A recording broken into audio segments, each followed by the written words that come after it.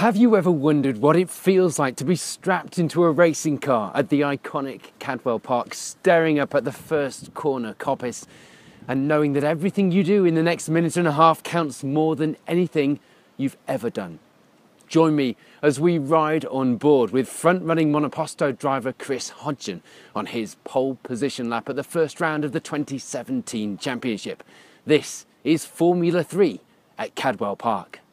Here we go then, riding on board the 2-litre Dallara F304. 2.17 miles of prime Lincolnshire Wolds real estate lies ahead, and it flashes past pretty quick as you approach the first corner. The sweeping uphill left-hander of Coppice. Entering 6th gear, approaching 130 miles per hour up the hill, touching the apex on the inside. Down to 5th, looking for the white line to pick your entry to Charlie's. Slightest bit of oversteer, touch the curb, and the Cadwell Park vista stretches out in front. No time for that. 6th gear, 132 miles per hour, looking for your braking point for Park Corner.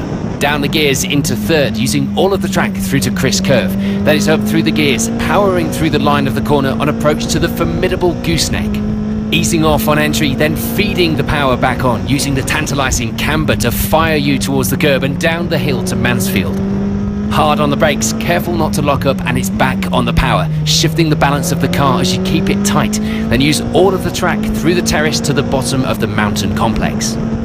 Wide on entry, 3rd gear, wind the lock on left, then right, carry as much speed as possible over the mountain, perfectly set up, no lift, not the slightest bit out of shape.